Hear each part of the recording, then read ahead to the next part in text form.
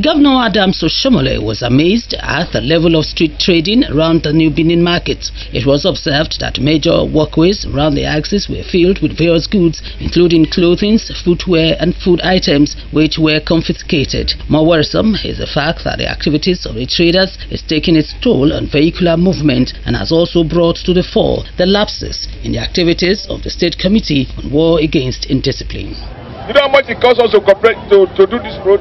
How much taxes are you paying? We build road for people to fly so that they can patronize you. You leave your market, you block the road. Why will you be doing that? From now on, when we send task forces, they will not only confiscate, they will arrest, try and jail anybody who is found guilty. And there will be no I beg you. Because even God will be angry with you. With the advent of the dry season, Governor Oshiomhole has resumed his routine project inspection across the city. Projects visited include flood control project and road on Mission Road, still under construction, Otohine of Eweka Street drainage project linking Upper Mission to Benin Stormwater project, and Forestry Road. To remove all the moisture from any soil base we have is the insurance to the longevity of what we are trying to accomplish here.